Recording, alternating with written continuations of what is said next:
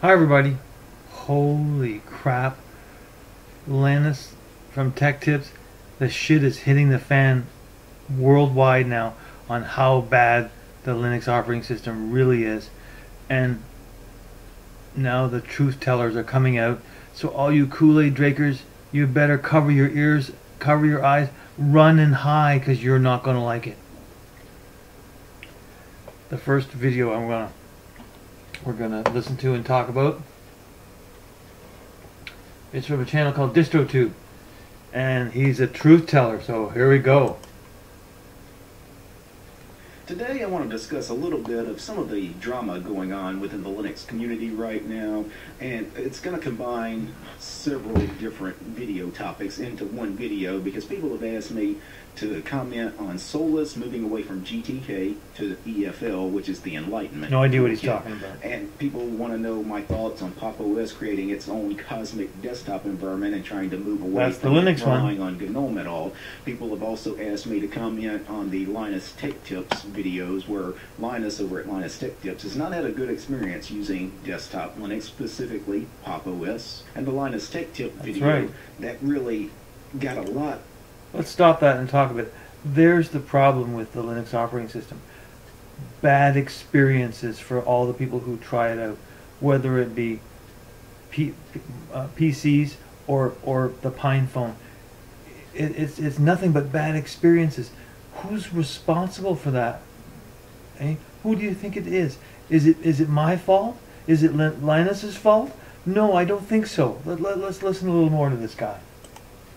More eyeballs, on Linux content, because now people are seeing this very popular YouTuber, with tens of millions of subscribers, and he's trying out Linux for the first time, in this case Pop! OS, and he's having a bad experience. He's got all these bugs, that he's got hardware problems and things like that, and then people go and harass, in some cases, the Pop! OS developers to the point where, they are actually getting tired of some of the negative.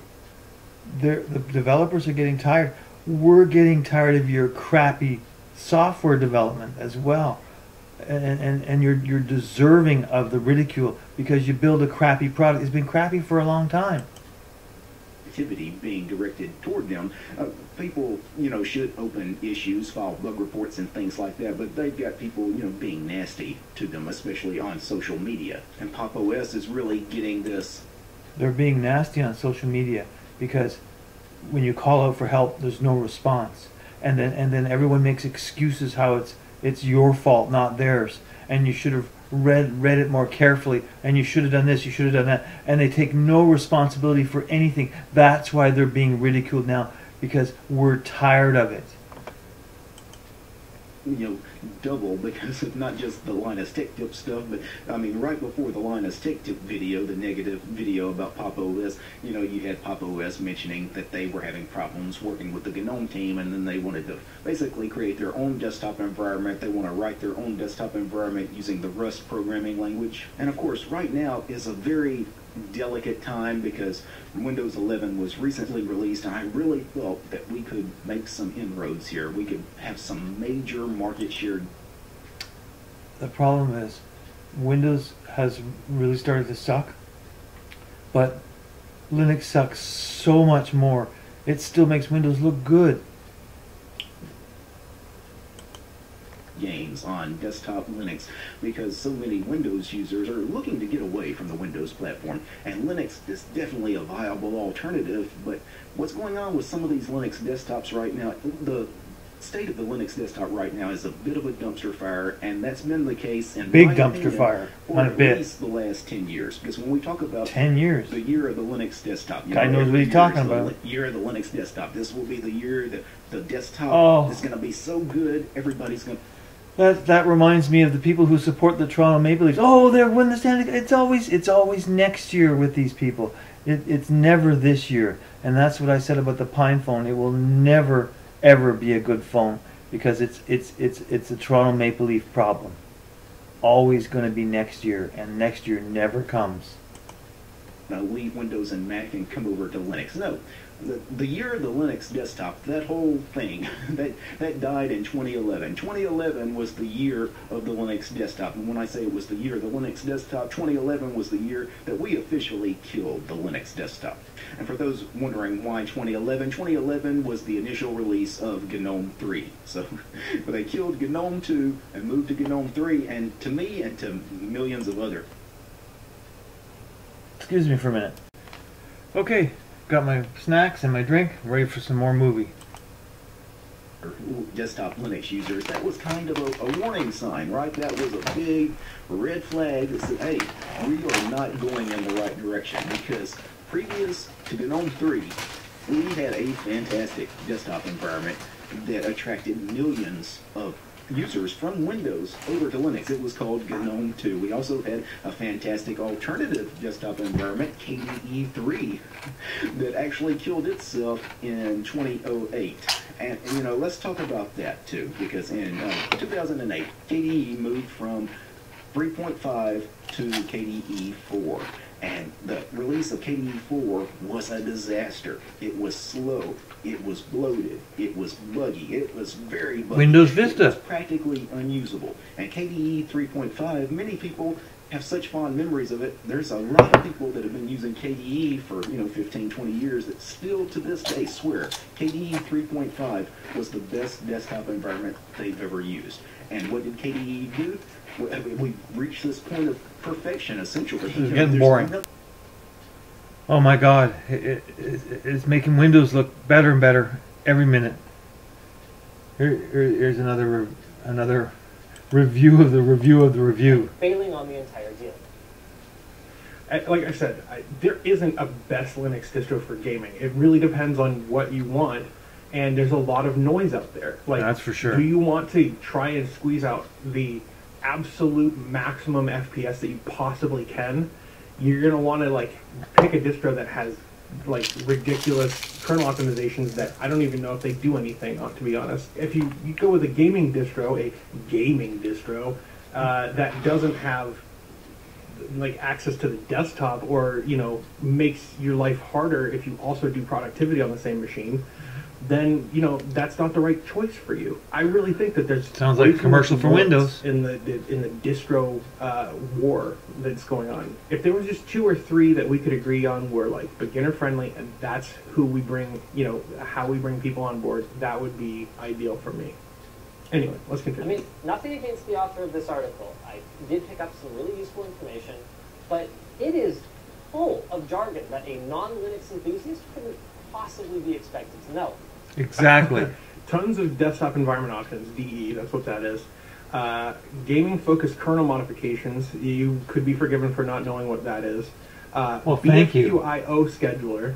All of this stuff is like 10 years ago. Like, this is stuff that we were dealing with, like, that were actual issues for, new users 10 years ago. I can see where he's finding this to be really obnoxious and confusing, because it doesn't make any sense for like the average user to see. Exactly what I've been saying. This is why Windows sells product and you guys look stupid, because you got all this BS bullshit. Nobody cares about that. Microsoft has a club for that kind of stuff. Go join the club if you want to talk that kind of crap. But for the rest of us, we need a filtered end user portal where it's just click here and join now. That's all we ask for. We don't want to drink the Kool-Aid. Does everyone have to drink the Kool-Aid to use Linux? Is that the problem? I think last time I heard the where was it, in Texas, Waco? That what happened to them, right? They all died. The place burned to the ground, right? Because they're all drinking that Kool-Aid. Do you want to end up that way, or do you want to have a decent operating system?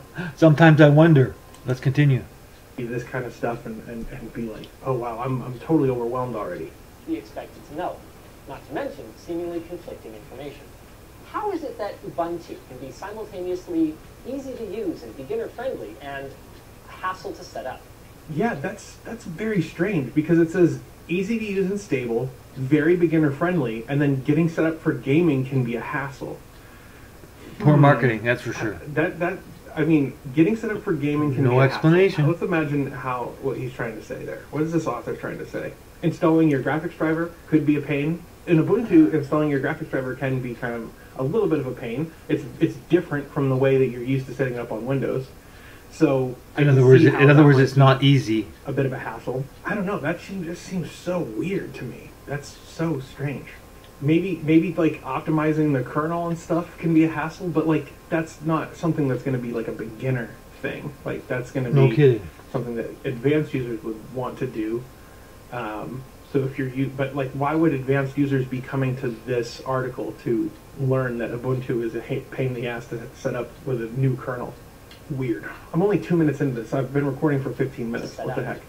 Yep, it makes for a long video, doesn't it? Customization gets billed as this major selling point for Linux, and fair enough if that's your thing, but speaking on behalf of normies, I don't want a dozen novel ways to do the same thing. I want one fast, easy one. Then what you want is actually GNOME.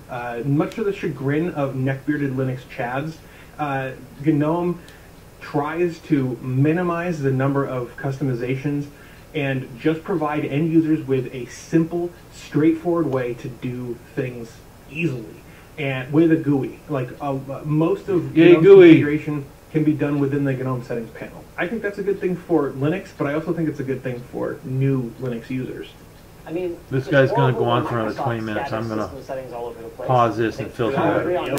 Warning, we're going to uninstall all these packages, even though you just want to install one userland application. And it's like, why? Why do you do this? I do not like app. I think app is crap. What are you talking about? I've done nothing with this other than install that art info thing. No, it's hilarious. Here's where he pooches the whole installation. I ran into this exact same thing. I was told, it's super simple. You just install it. No, you do not. This is the solution. And I have to type, yes, do as I say in order to install it. No. And maybe it will install and watch now. What is the point of having a... Oh. Hello? Oh, no, did dude. you just hard reset? No, it did not. I think you just uninstalled your Xorg, man. I mean, to be clear, fuck's an Xorg? And I don't answer it. I don't really care what it is. I shouldn't need to know it. Oh, no, dude. Let's go back and read what the actual message said. So if it ever says, yes, do as I say, if that's what you have to type, then that means you're about to do something really bad. And he's a new Linux user, so you cannot fault him for knowing that. Exactly. Or for not knowing that, I should say. And yes, do as I say is such a dumb way to phrase that. It should say something like, whose fault is that? I am the developer. This will uninstall critical packages on my system. That should be what it says, right? Like, what the hell? The following packages were automatically installed and are no longer required. Weak. There's a heck of a lot installed that are no longer required. All right, let's continue. This is the solution. Oh, I can't read that. The following packages will be installed. The following packages will be upgraded. The following essential packages will be removed. This should not be done unless you know exactly what you're doing. And you should be forgiven for skipping over all of that jargon that just pops up when you type in a command, because that's what happens when you type in a command, right? You type in sudo apt install and then it vomits a bunch of crap on your screen. You're not expected to read all of that. So you can be forgiven for not knowing what a crappy operating system you guys have made. It really sucks. It prompts you to say, it's got to be the biggest pile of garbage, hot, steaming garbage I've ever seen. You can't fault him for that. I mean, you really can't. I have had something like this happen to me personally when I was a new Ubuntu user. But back then, there wasn't even this check at that point. And it was when we were still using apt-get at the time. And, whatever that is. I went to install an application. I think it was from a PPA. And because there were something, okay, here we go. To update the packages you already have installed in order to install a new one. And that's a good thing. I just also think that with you guys along for the ride, the things that I did were not entirely ridiculous or unreasonable. They were quite reasonable. You can be mad at me for breaking it, but just at least acknowledge that it could have happened to anyone who's not already Absolutely. fully well versed in the black arts of Linux 3.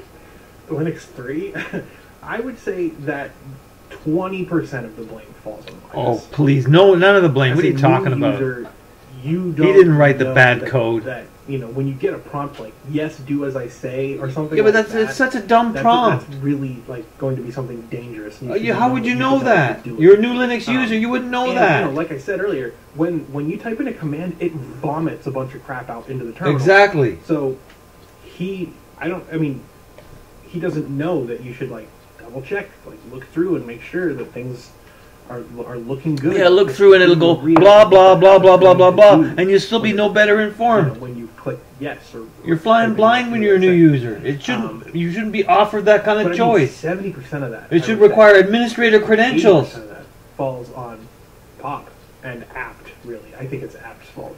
Apt is just junk. Manjaro went straight into the live boot You know, environment, so we're just gonna Windows has nothing to worry about. Good luck, They're everybody. going to be king So of the he did go castle with Manjaro. for Okay. fucking All right. ever. Amend software manager. Because it's just Well, a I joke. selected install Linux is a joke, but nobody's laughing. twice. It's a pitiful joke. What's the matter with you guys? It Can't never you do stopped something us right? Trying to do that removing thing, but I just closed the package manager. Clicked onto I'm going to call start. I don't know if it's called start here. Yeah. And Steam was sitting right there, so I launched it, and it Well, anyway, guys, I am fatigued with Linus and Linux and all the Kool-Aid drinkers pointing at fingers at everybody else except the guy in the mirror.